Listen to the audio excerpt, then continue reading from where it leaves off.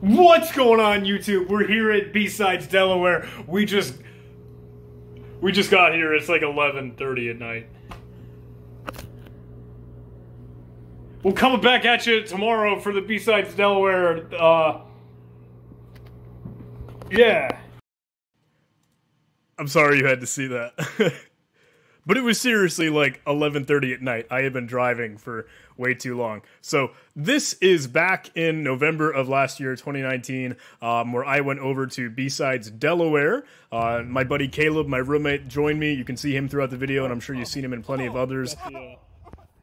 Got the old B-roll coming in hot. Speed limit 15, we better slow down.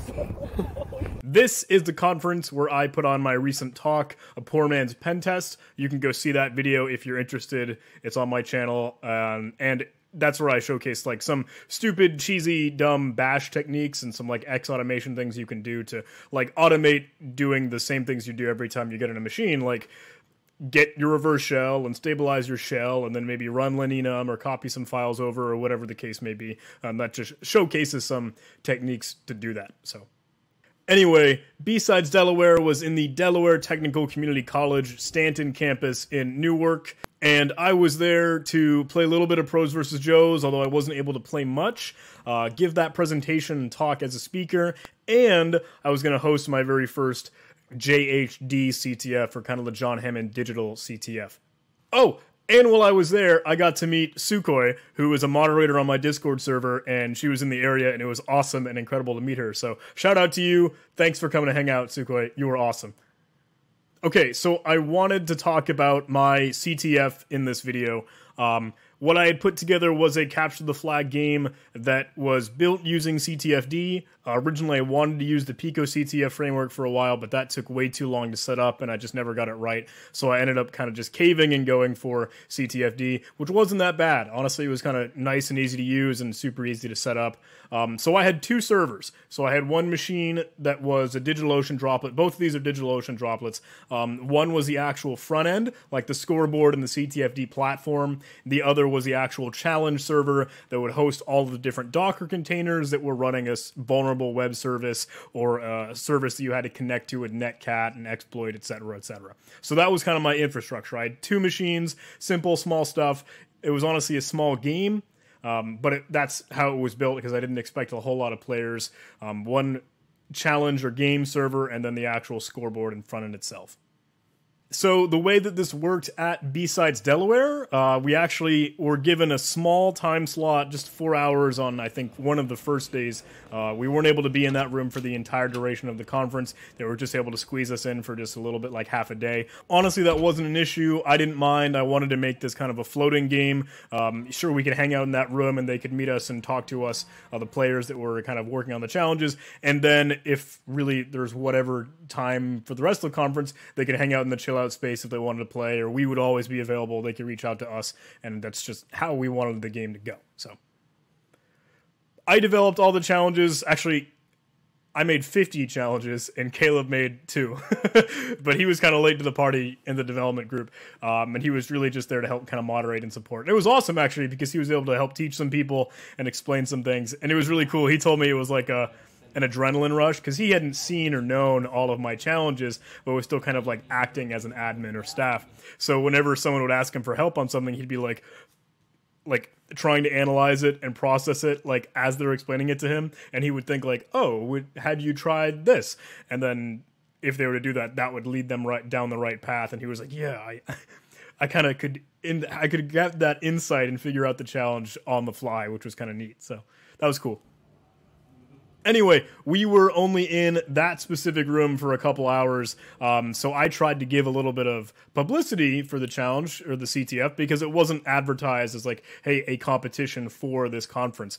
I had emailed one of the organizers earlier and asked them, I know this is short notice, but since we don't have a whole lot of advertising out for this thing, can I just put up like flyers or make little small posters around the conference hall? And they're like, yeah, that's totally fine. So I had made those small little things, and I would put them up all over the conference. I was kind of going guerrilla style. I put them on water fountains, I'd put them in the bathroom stalls, I put them in each of the different tables, and like a vendor booth right there. And then all of a sudden, I saw them slowly start to disappear, and they were being taken away. And I couldn't catch who would do it, but I would see them just suddenly move and be gone. At one point, I saw one volunteer, or I think one staff or organizer, not an organizer, but he picked it up, crumpled it up, and just put it in his pocket and walked back down to go like help with the registration. So I followed him down and was like, "Hey, I'm sorry, what's happening to those flyers? Where are they going?" And he said, "Oh, they're not supposed to be up. Go talk to so-and-so." And I was like, "Oh, I'm sorry. I asked one of the organizers previous to the event. I know that's a CTF we have on the schedule. Can I have those publicized? That's what I had permission from earlier." And he's like, "Yeah, okay, fine. Go talk to this guy." So I went to go talk to that individual. He brought him to me, and then I said, like, "Hey, I'm sorry for whatever confusion. I'm not trying to be a problem child here, but I thought this was kind of good to go." And he said, "Oh, yeah, I'm sorry. You must have spoke with the other organizer." And I said, "Yeah, here's the email. Look at my phone." And he said, okay. Sorry for the trouble. Yes, we can put them all back." And I'm like, "Great. I'll take the crumpled up flyer and just like unroll it and put it on the wall again. Thanks." It honestly wasn't a big deal. It wasn't an issue at all. My fault. Let's blame me. I'm sorry. Anyway, I think the CTF was a lot of fun. It was honestly surreal to just see a group of people kind of look at my challenges and poke at my challenges and explore them and learn new things or ask questions, and that was very, very cool. Setting the mood for the room, or like dimming the lights and putting on the music was really kind of fun and cool, so I like that a lot. I would like to bring this to other conferences. I'd like to bring it to other, I don't know, OWASP chapter meetups or events that might happen within the cybersecurity scene. So if you're interested in that kind of thing, there are 50 challenges in all the different categories: cryptography, binary exploitation, forensics, reversing, not as much reversing, I need to work on that, web, steganography, and I feel like I'm forgetting a category. Did I say crypto already? I feel like crypto's like the first thing I say. All right. Thank you guys for watching. If you did like this video, please do like, comment, and subscribe. I would love to see you guys in the Discord server. Love to see you on Patreon, PayPal, Twitter, LinkedIn. I'm not doing that much on like Instagram yet. I don't know if I should. Can you have a cybersecurity audience and culture on Instagram? Social media is weird. And if you would like to do this capture the flag, I'm leaving it offline until I go to a live event, and then I'll open it up for the conference, and we'll kind of market it within that. So if you have any interest in that, please don't hesitate to contact me. Please reach out. This is a lot of fun. I really like it. I enjoy it. I love it. I want to bring it to you. So thank you guys for watching. See you later.